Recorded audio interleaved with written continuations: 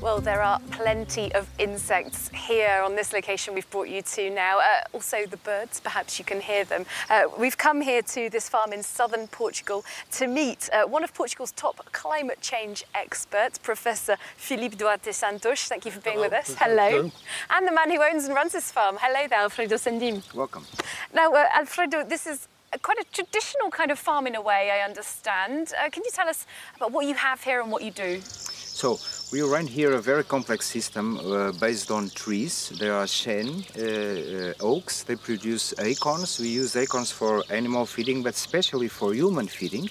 And then we have different types of animals, cattle, we have sheep, we have pigs, we have chicken for eggs, for broilers.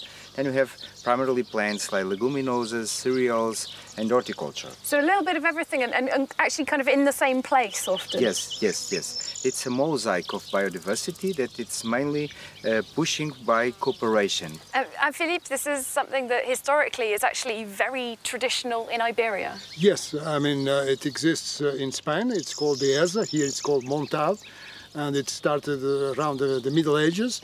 And it's a very sustainable ecosystem, agro-forest system.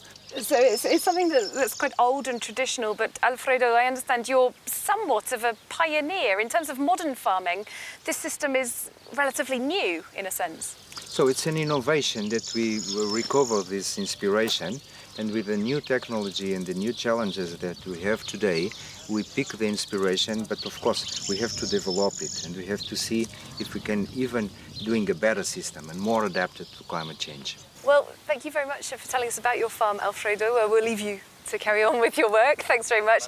And Philippe, let's take a little walk here alongside these trees. And clearly, as you explained, there's a big interest in terms of biodiversity, but also in terms of desertification. We've heard a warning that as much as half of Portugal's land could become desertified within the next few decades. Yes, we have here a very big infrastructure that is very positive as regards adaptation to climate change, which is a huge dam, one of the largest dams in southern Europe, which is called Alqueva.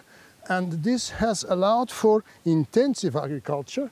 But the problem is that one has to take care about the soil, because the soil is essential for agriculture. And the water from this dam has a lot of fertilizants, and therefore there is the risk of salinization. We have almond growers coming from the United States here, because in the United States what happened is that there is no water for so many almond groves, and therefore they came here, and they are reproducing what they did there here. This is not sustainable, you know. I mean, it will work for 40 years, 50 years, but then what about the quality of the soil? So in terms of this model of farming here then, do you think it's something that should be actively promoted by the national government, by the EU, financed as well? Yes, I think so. I think this is an asset, you know, from the point of view of nature, of biodiversity, that is very important for Europe.